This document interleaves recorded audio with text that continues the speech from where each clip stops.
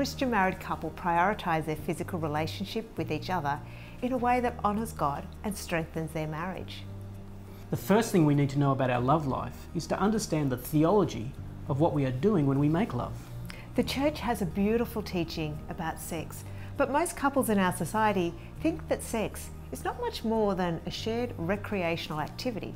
Sure, our lovemaking is meant to be pleasurable and fun, and yes, it is an activity in as much as it is something we do. But when we reduce its meaning to being just about fun or just an activity, we not only fail to understand its full purpose, but we inevitably have less of it. Because here's the thing, good married couples are really responsible people. We have all these important things to do: earn a living, raising the children, maintaining a home, paying the bills, returning those important emails and phone calls. Add on to that the fact that we've had an argument or we're feeling distant because we've been so busy and there's not much by way of romantic feeling. Lovemaking just ends up at the bottom of the to-do list. We are too serious for fun and too tired for yet another activity. But God and the church as his interpreter has a much better idea about our lovemaking as husband and wife.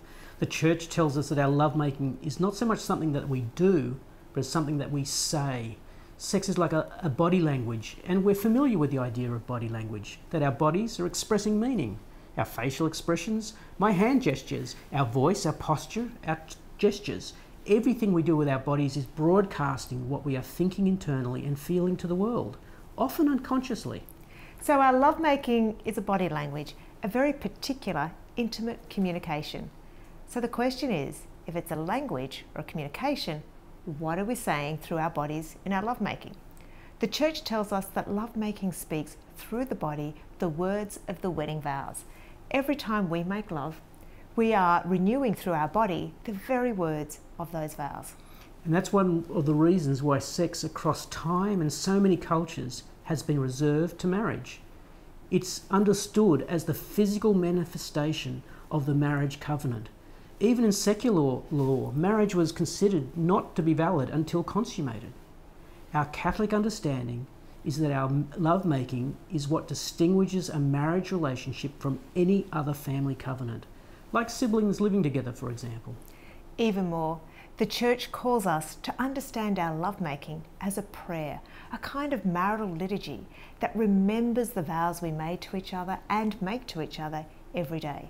In the same way that in celebrating the Eucharist, Christ is made present, body, blood, soul and divinity to those gathered who enter into a one flesh union, so also do husband and wife make Christ manifest in their embrace through their one flesh union.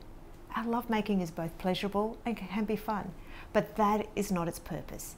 It is a sacred body language between us that we share with no other. And as such, it cannot and must not be relegated down the to-do list at the expense of all those other important things that distract us. So how do we prioritise our physical relationship? The first thing to do is to stop thinking it as just something we do for fun when everything is perfect between us. The jobs are all done, the kids are in bed, the stars are aligned and the moon is full. I've never had that day. Instead, start thinking about your lovemaking as the most powerful form of communication we have between us, and as a form of prayer. Think of it that way and watch your priorities change.